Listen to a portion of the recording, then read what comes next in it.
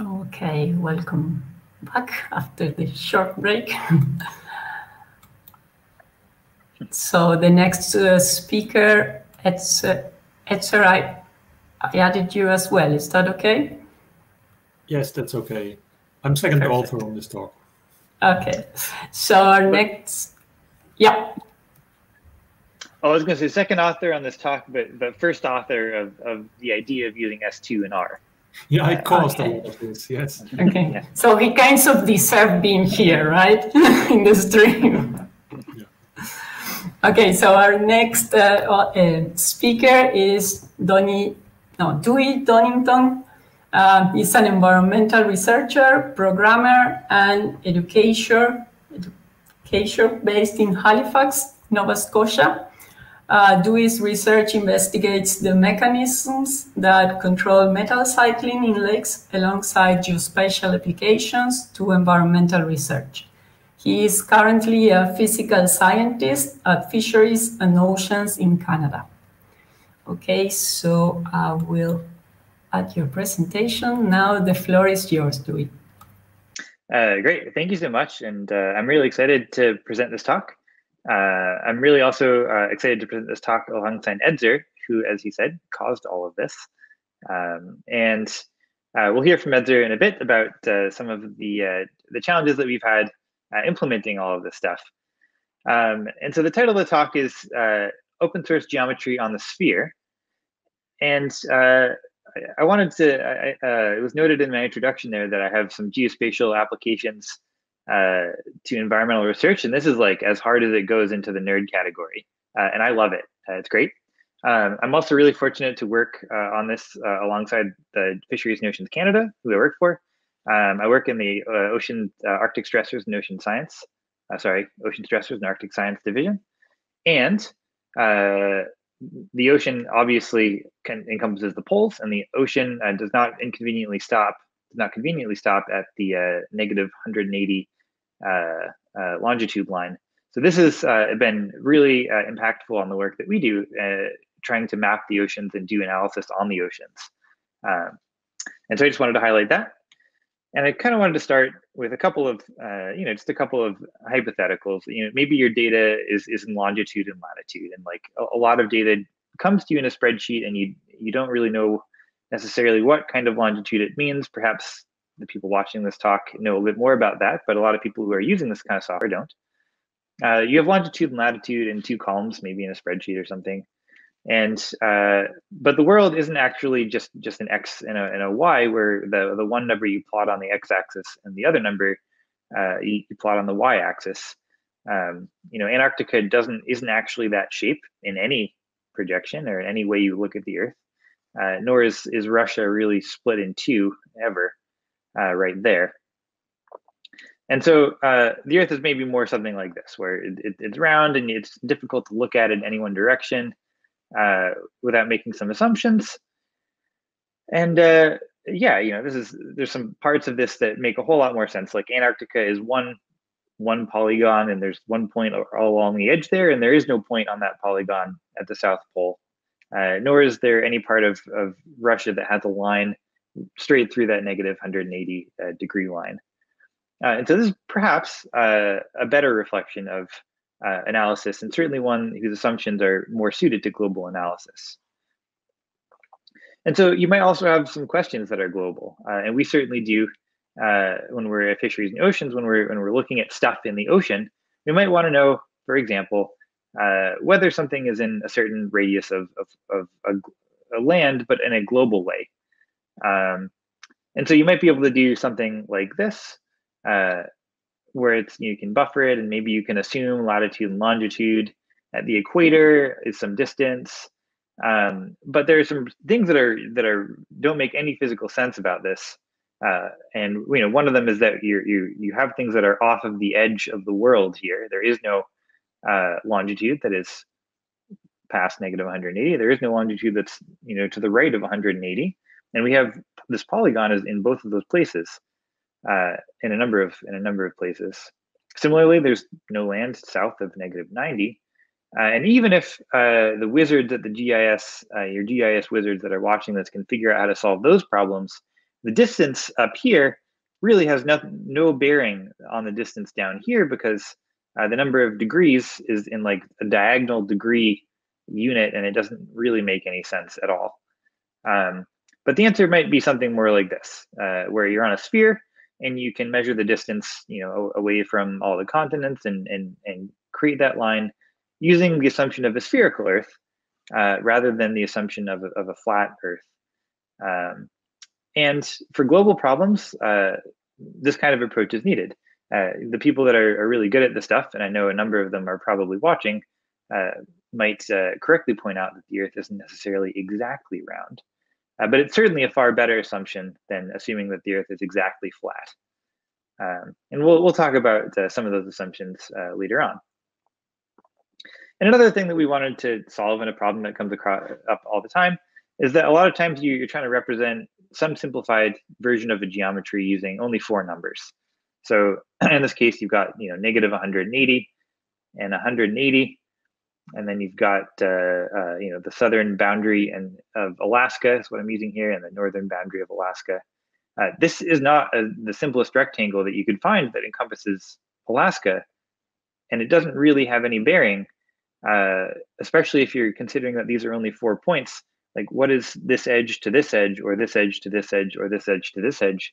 Over what surface are you interpolating that edge? We'll talk a bit about that later too. But on the sphere, it's a little bit more complicated. A rectangle doesn't really make a whole lot of sense. And so we'll talk a little bit about this later, but you can use a couple of rectangles, and that actually can be a very good approximation and is often an excellent approximation of a shape. Now, you might say, okay, but this uses more than 4 numbers. But in the indexing system that we'll talk about in a second, it actually is using the exact same number of bytes to represent it. So it's using 4 numbers to represent this, but each one of these little rectangles, and there's 4 of them that are packed in there, is represented by 1 number.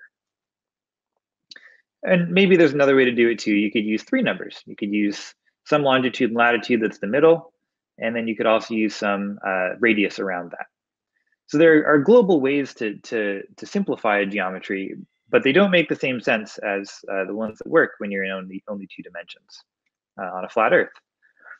And the way that we went about this, and I say we, Edzer came up with the idea, and Ed Rudback was the first person to implement this kind of thing in R. And we use this S2 geometry library, and it is an open source library. It's created and supported by Google. It is also an indexing system, which helps it do a lot of these things very quickly.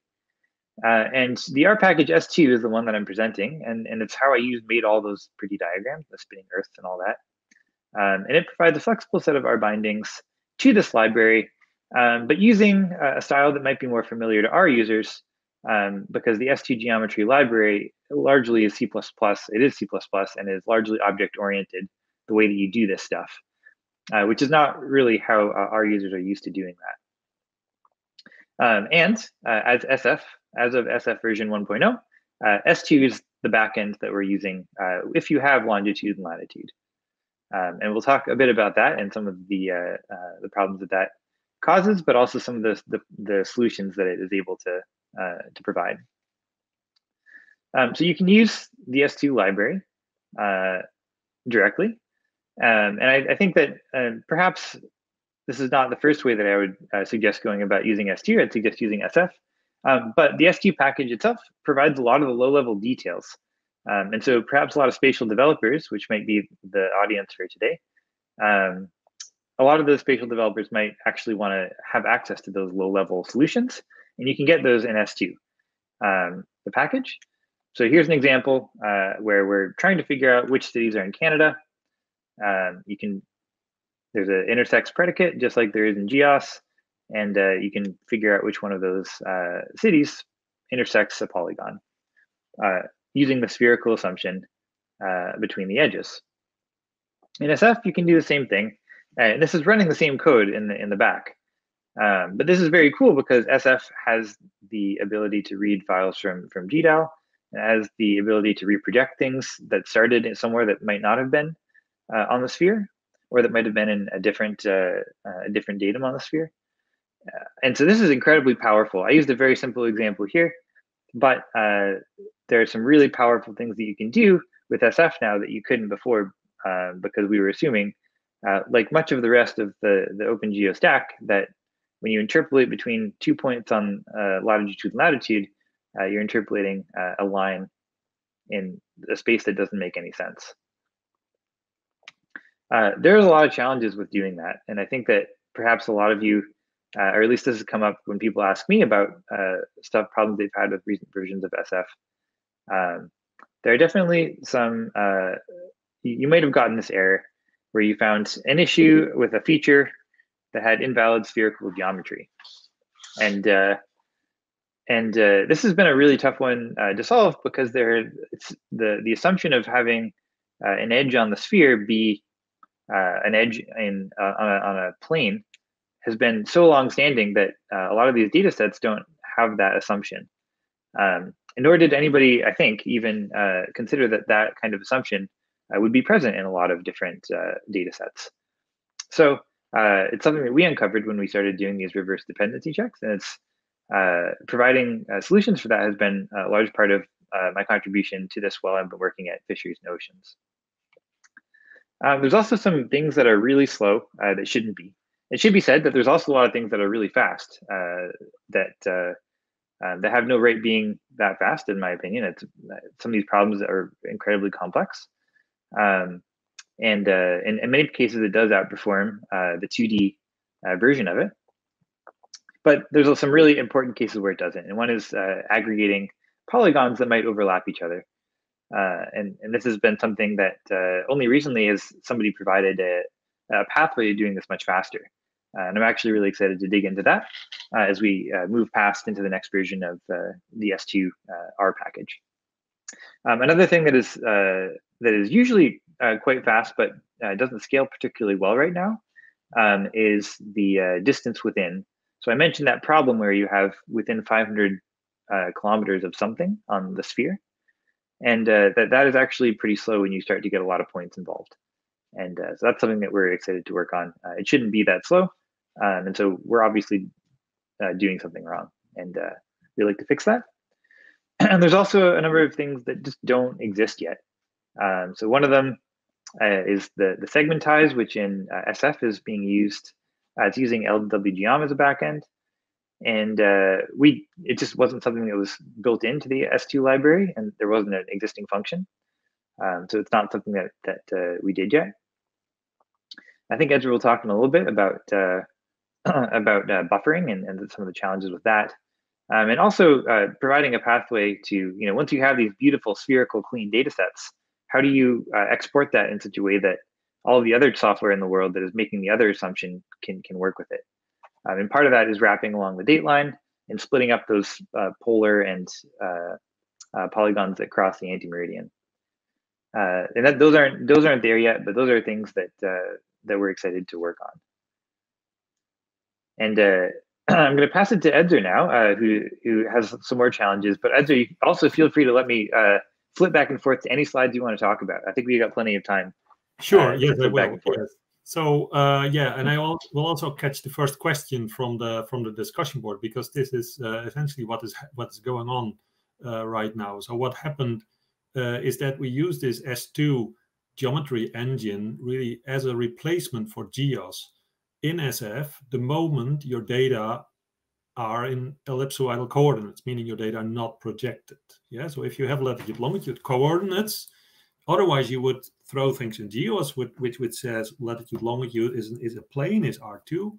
No, it's now throwing it into an engine, in the S2 geometry engine, which assumes it's on a sphere, yeah, which is sort of somewhat closer to the shape of the Earth, as Dewey rightly said. So yeah, so this is happening.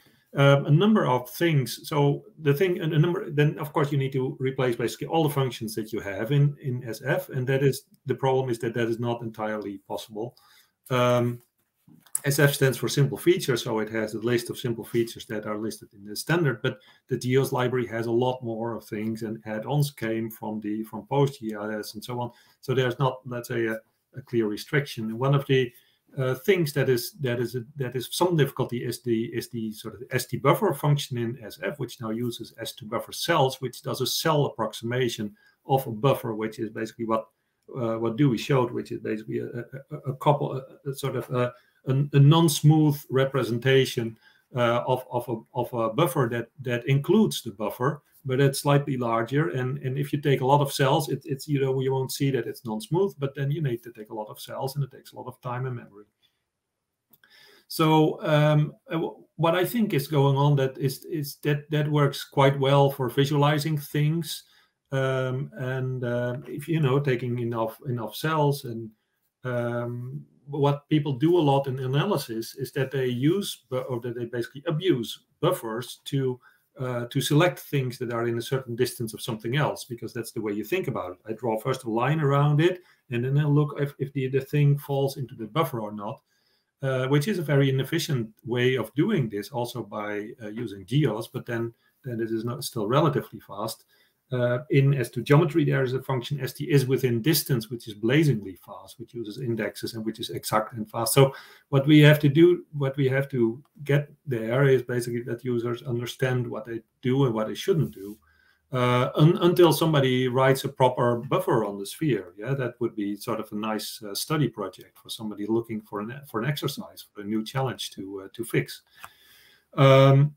Other things that sort of a lot of things that people come up. So as Dewey said, we did all the reverse dependency tests. There's a couple of hundred packages depending on SF now, with all kind of tests and examples and so on. And people report things like, this used to work, doesn't work anymore. What should I do?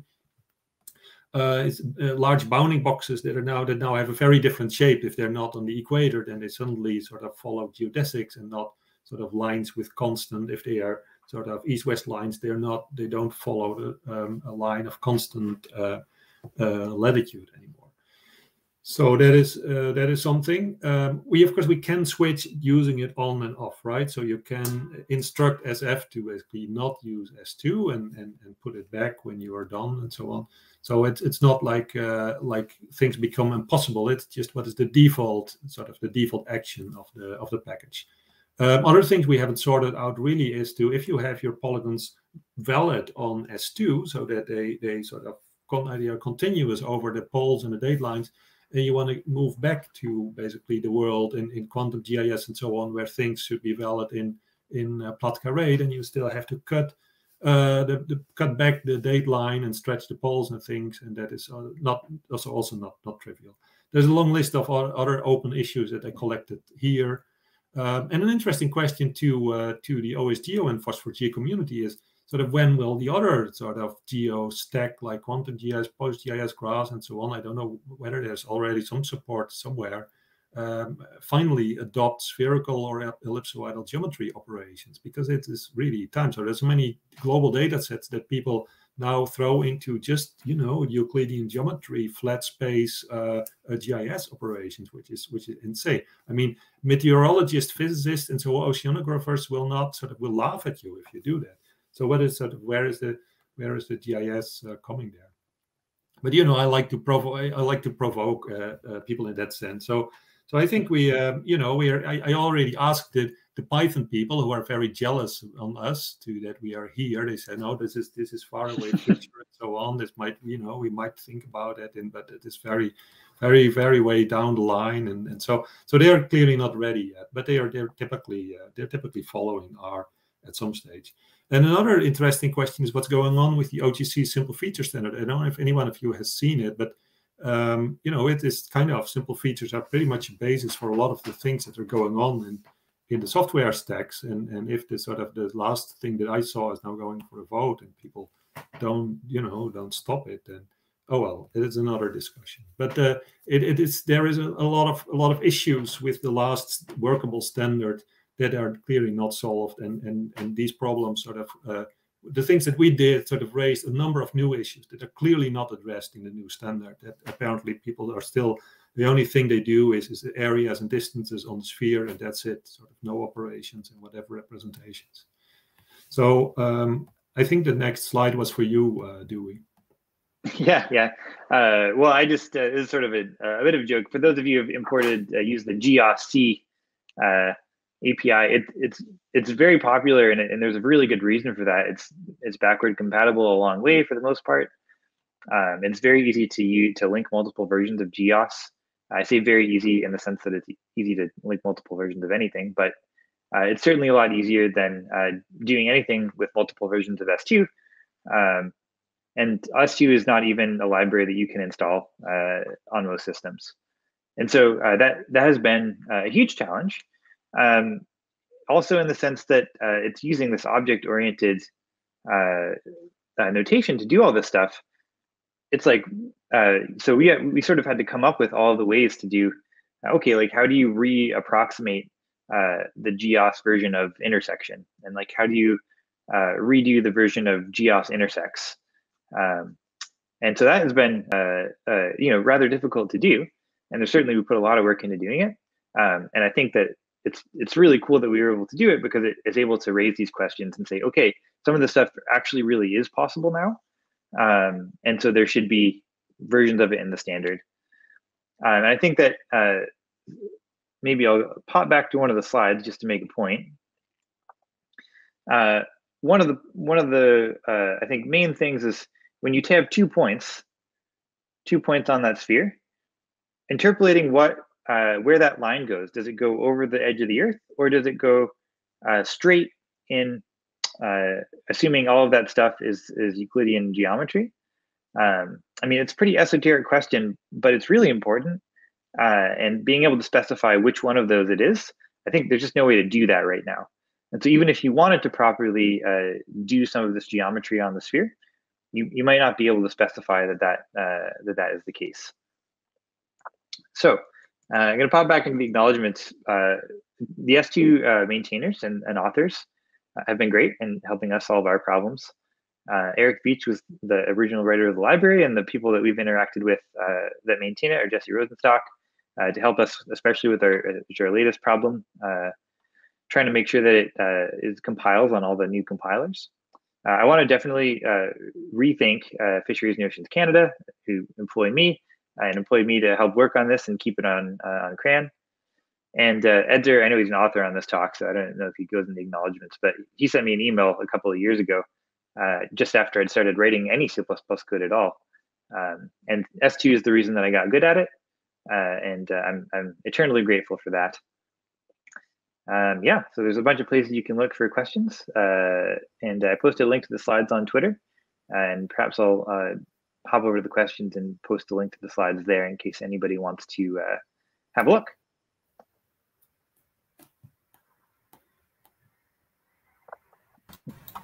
Okay, Dewey and Edzer, thanks for your presentation. It's indeed provoking to the GIS world people, but super interesting.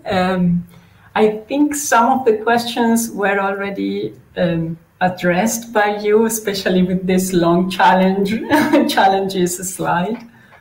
But I will bring some of them to you, okay? Okay, so the one with one vote is, are you aware of other initiatives in the GIS world tackling this S2 problem? Define GIS world.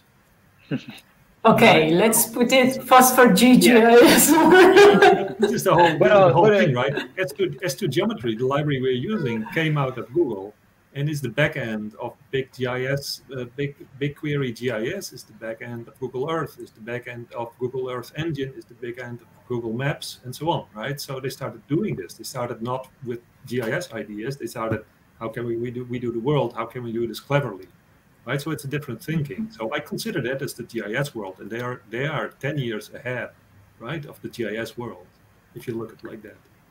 And they shared this whole thing. They shared their engine. Yeah, and it's very cool to see. I mean, they wrote it in such a way. They wrote it in a layer below some of the like the simple feature standard and some of the other different standards that are out there. So they made it possible to implement some of the standards, but they just did it in a totally different way, which I think is very cool. And it enabled them to do things that that you just can't do, and at speeds that you can't do, and in sort of current software that uses C linking and very rigid data structures. they've got some really wild things that you can do, and I think that that is awesome. It really pushes the GIS world to the point of, are we aware of other people doing S2 stuff? The answer is sort of. You know, we're aware of that there's an S2 Python package. And the thing that I'm not aware of, and perhaps whoever asked the question can point us in that direction in any venue you see fit. One thing we're not aware of is ways to bridge the gap between the standard and the implementation. So there's lots of wrappers of S2 out there. There's like an S2 Go wrapper and an S2 Ruby wrapper, I think. But those wrappers are largely pretty literal. They're wrapping the S2 library as it exists. And what's really unique about the R package, and what took a huge amount of time and effort, was trying to bridge the standard. How do we implement the simple feature standard using this library that totally came out of left field? And so I would love to know anybody else that has done that, and so that we can work together on, making that perhaps C-linkable as one of the other questions, or stable over time. So the other question is, are all the functionalities in SF, for example, planned to be translated into S2 geometry? Or are they possibly? Let me take this. I'm planning to sort of all the functionality that's not in S2, I'm planning to remove that from SF to make things simpler. Yeah. So okay. So the other way around. I mean, yeah, this is feature creep, right? So feature, think, oh, there's a nice function in the GEOS library. Why not include it? Why not interface it, right? And the next question is then, how can I do this with S2? And then you can't because it's not there. So there is, you know, I think we should move the other way around and go back to the simple feature standard, you know, the one as we knew it, not the new one. I mean, the new one is kind of everywhere, but and sort of constrained to the important things. That would be a more useful movement. If somebody wants to implement all the missing things into the S2 library, then you know, it would be trivial to interface it. I don't see us doing that. Yeah, trivial to interface is usually me doing something, but it is very hard to do in a lot of cases. But some cases it's not. But also, yeah, this is. I mean, S2 provides a way to a system of indexing and a system of doing some of these really complicated things. There are also things like constructing a buffer. There's certainly no reason that can't be done completely outside of S2. And just using the same assumptions, passing those coordinates around. And I think that, I think a lot of the problems that we're running into are like, how do we pass those coordinates around in a way that is understood that this is valid spherical geometry? And yeah, that's and also there are like I happen to be the author of one of them, but like there is a package that wraps literally every GEOS function. So if you are in a pinch, you could do that. If you know that you're assuming this rectangular version of whatever you're dealing with. And similarly, like you could also use S2 if you know that you're only dealing with spherical stuff. But SF is what you use to glue it all together. And so I think Edzer is right to restrain that to some more common operations and let some of those other operations creep into other libraries that he doesn't have to work to maintain. Now, the other question is, would breaking S2 _CH out into a standard S2 wrapper for C be a project of interest? Well, I mean, I sort of, and I'll explain the pros and as I see them and the cons. The pros are that like it means that you could use S2 in more than one context and have some sort of reproducibility around that. Like you could install it on a Linux. I mean, you could do this now, sort of, but you could install it on on Linux and say, okay, we'll just install S2-dev or something, and then install the R package, and then we have something that we can understand that we're doing. And I think that would be valuable for sure. But also a lot of the value of S2 is that it doesn't follow that it doesn't follow that that idea. It's really an object-oriented approach to doing this stuff, and it largely doesn't obey any of those rules. And that's what makes it really awesome to work with, in my perspective. Like when I've been trying to maintain some of this stuff, So I think that there is probably some middle ground, and I'll just put a little pitch out there that I think that the middle ground is a common data structure. And I think that perhaps Apache Arrow is one of those things that could help there, so that we're not trying to reconstruct geometric objects. We're just passing, understood pairs of coordinates around. Anyway, so that's my little pitch for that. But I think that we should focus on data structures rather than C implementations of S2. Okay. We ran out of time.